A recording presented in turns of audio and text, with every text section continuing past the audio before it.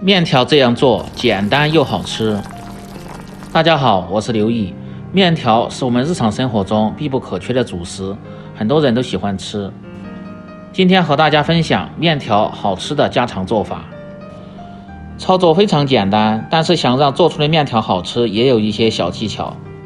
大厨今天分享详细的做法。不管什么面条做出来都筋道爽滑，而且营养丰富，几分钟就搞定，喜欢的朋友可以试试。首先准备新鲜的面条半斤左右，没有的也可以用挂面代替，不过新鲜的面条吃着口感好。再准备点自己喜欢吃的青菜，清洗干净。接下来准备点调料，大蒜2颗拍破，然后再剁成蒜泥。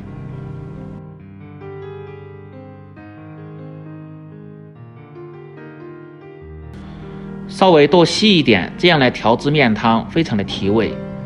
再准备小葱的葱白适量，切成葱花，切好和蒜末放在一起。接下来放入辣椒面2勺，增加红亮的颜色和辣味。不喜欢吃太辣的就少放点儿。白芝麻1勺，增加香味。花椒面半勺，再切点葱花和香菜，增香提味又搭配颜色。切好放入碗中。准备好后，下面开始下一步操作。起锅烧油，起锅放入葱油，油温烧至5成热，然后浇入碗中，激发出香味。像这样调出的面条汤底味道非常的浓香。调味放入适量的盐，半勺的鸡精味精，适量的生抽酱油，少许的陈醋提味，再放入一点点的香油增加香味。起锅烧水，下面来煮制面条。这个买的面条上边都有一层玉米面，在煮制之前一定得抖一下，要不然煮出的面条容易昏汤。水开后保持大火下入面条。在这里告诉大家一个小知识，煮鲜面条要大火煮，煮干面条要小火煮，这样煮出的面条不粘连，不糟不烂。为了丰富营养，再打入母鸡蛋1个，打在面条上边即可。这样煮荷包蛋简单方便，而且不会散花，口感还正好。开锅后浇入凉水2次，这样煮出的面条口感更加的劲道爽滑。各位好朋友，请动动你们发财的手，点亮视频下方的大拇指和五角星，您的点赞和收藏对于我来说非常重要，感谢您的支持。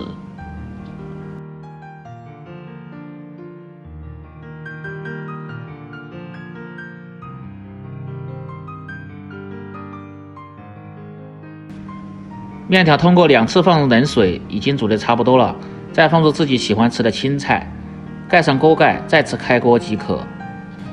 接着把香菜末放入汤碗中，香菜用热汤这样浇一下，味道更香。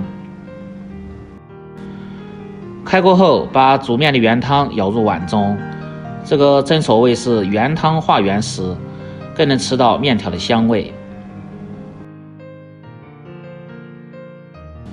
然后用筷子这样搅一下，味道更均匀。可以看一下这个荷包蛋的成型非常好，这种做法不知道你们是不是第一次见过。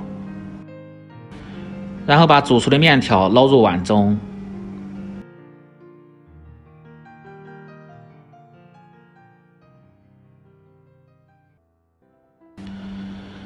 捞完后再用筷子这样翻拌一下，它的味道更加的均匀。最后再放入煮熟的荷包蛋，放入小葱花就可以美美的享用了。这样做的面条简单又美味。更多家常菜请关注刘毅美食，喜欢的朋友记得帮忙点赞、评论、转发、收藏。我们明天再见。